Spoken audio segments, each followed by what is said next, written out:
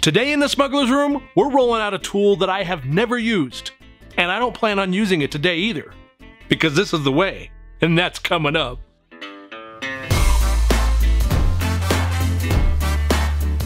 What's up, you awesome geeks? I'm Brian, and welcome to the Smuggler's Room. This week, this chubby geek is taking you through part 2 of our Mandalorian build series. And let's face it, it's not going to be me that's taking us through this, because if I got my hands on the sewing machine, I would take it all apart and pull out all the greeblies.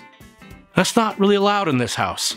So, my partner in crime, my beautiful wife, she is going to take us through the patterns, the threads, the cutting of the stuff and putting things I really don't know how to do or can't even explain to you. So let's get going. My wonderful mom used to sew clothes and hollowing costumes for my brother and I when we were kids. She taught me how to use her sewing machine, and I recall making the infamous scrunchies that were worn through the 80s and what would now be super geeky jumpsuits. There was a lot of time in between the scrunchie era to when I picked up sewing again when I got my own machine for our wedding, and you'll never guess what sewing I did most. Halloween costumes! Only a few times have I created my own patterns, and when I did, it took me quite a bit of extra time. So typically, I like to find a pre-made pattern that I can build from. I actually like to lay out each and every pattern on the fabric before making any cuts to make sure that I've arranged them correctly per the pattern map and that I won't run out of fabric. Utilizing those as a basis, we'll make alterations and additions so that we can get the detail we've envisioned for our Mando costumes. Now don't worry, we will be creating some patterns of our own, but for the base pieces, we're lucky enough that sci-fi is popular and you can find patterns in-universe at fabric stores.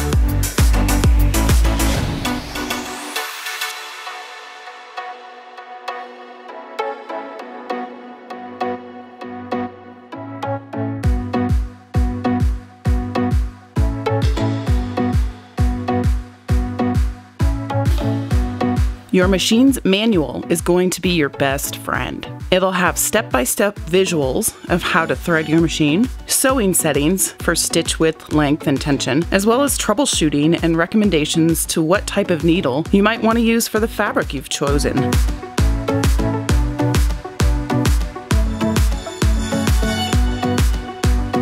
Before I start sewing the costume pieces together, I'll always do tests of the stitch settings with each and every different fabric combination or stitch type that I'm planning on using.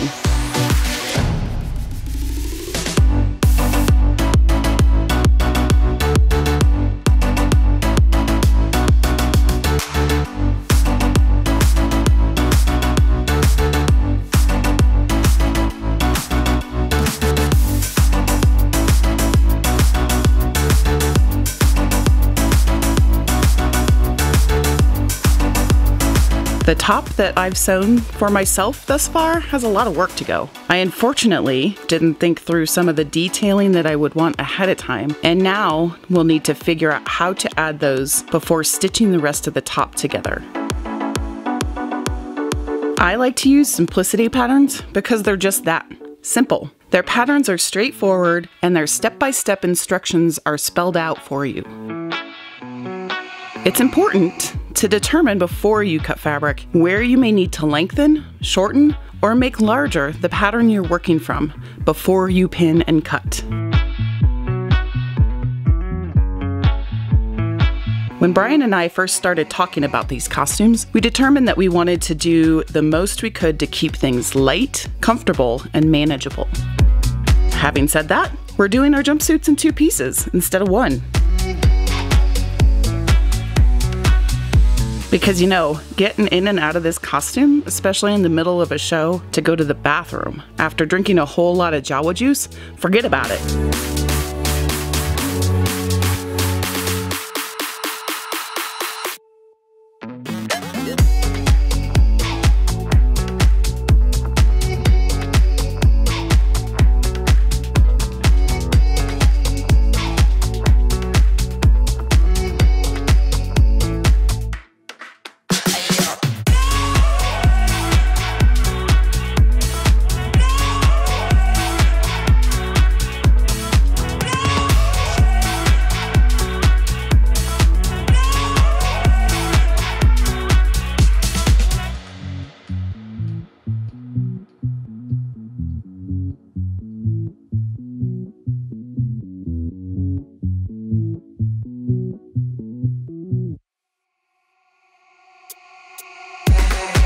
An important step to take before you start sewing patterns together is transferring pattern markings to the wrong side of the fabric. I use a pen or a pencil a lot of times just to do this.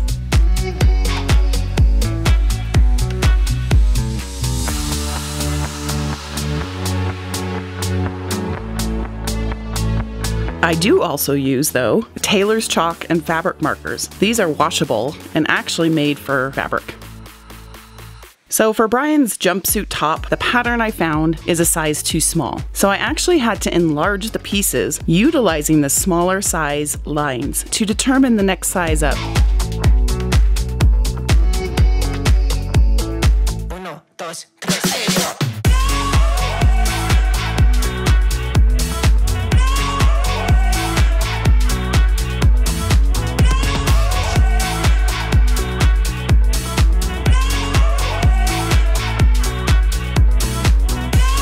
I wanted to use some of the uncommon stitches that my machine has. I've never really used these settings before, so I was super excited to figure it out. This pattern calls for a hook and loop tape, which essentially is Velcro, but we really want to make sure that this costume is secure on us while we're wearing it for a whole entire day. So I chose to do a zipper. Most sewing machines come with some accessories, and typically one of those will be a zipper foot. They're super cool. You can see the difference between the two here. The zipper foot will hug the zipper closely while sewing to get the stitch as close to the zipper as possible.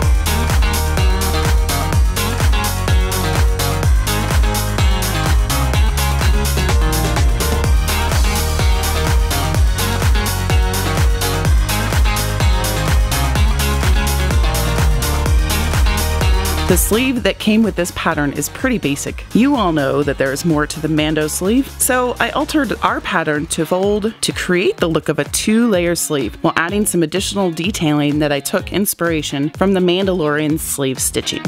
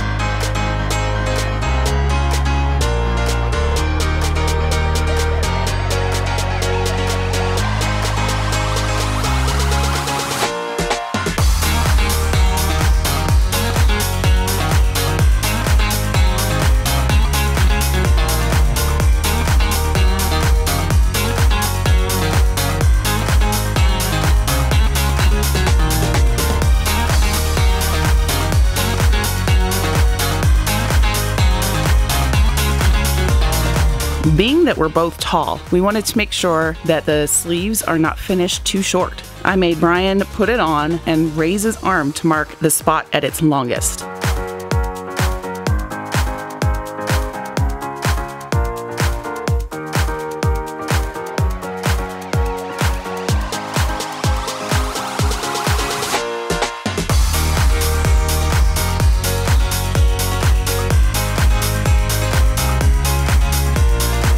We actually did decide to use store-bought cargo pants. They're so comfy and look right. We decided to alter them to fit our Mando designs.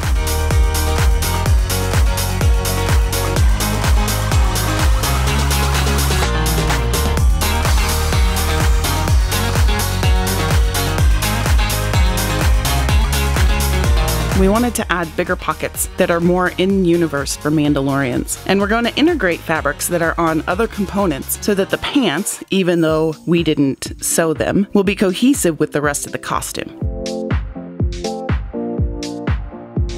I used a good amount of bum wad to create the pattern and get it right. Sorry, trees. But like they say in the shop, measure twice, cut once. Or like here, measure 5 times, cut once.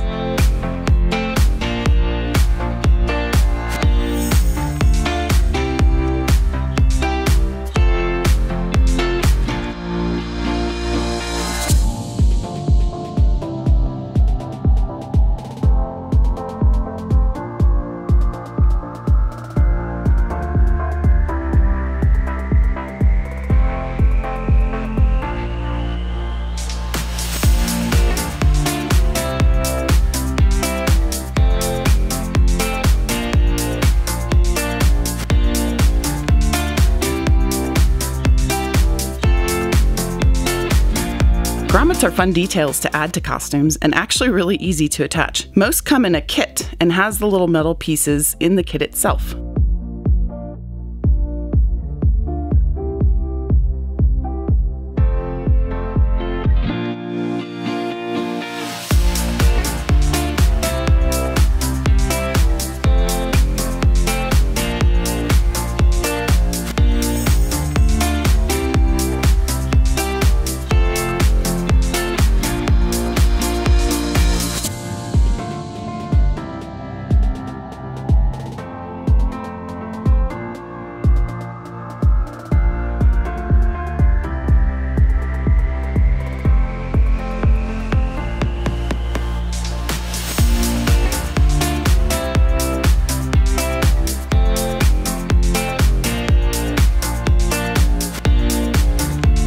The flak vest is pretty simple. The stitching is what makes it so cool.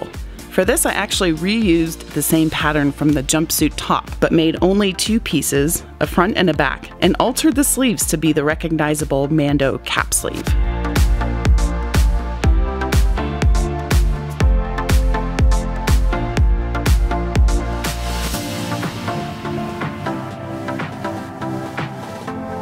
The Mando flak vest seems to have some thickness to it, but again, we didn't want to die of heat while wearing these, so the stitching detail actually gives the illusion of that thickness in the top.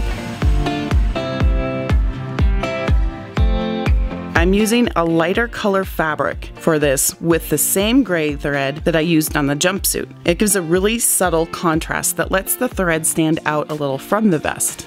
I've been using a lot of the double stitch on these pieces. I feel it adds just a little more to the finished look.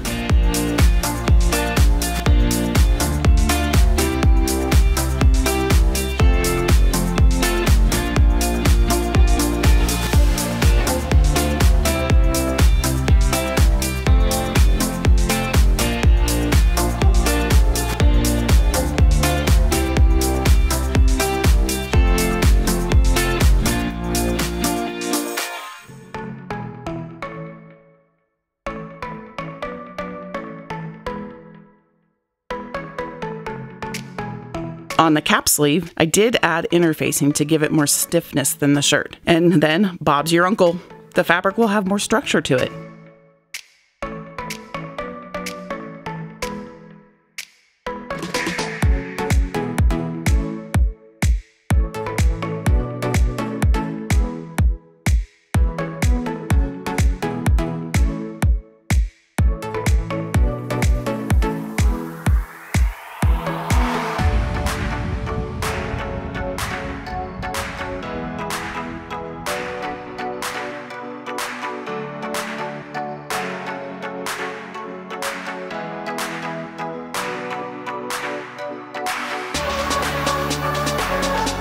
We're pretty happy with the outcome so far, but of course, I had ambitions to have a lot more pieces done. But we want to make sure we're thinking this costume through, that we are completely happy with all of it when it's complete.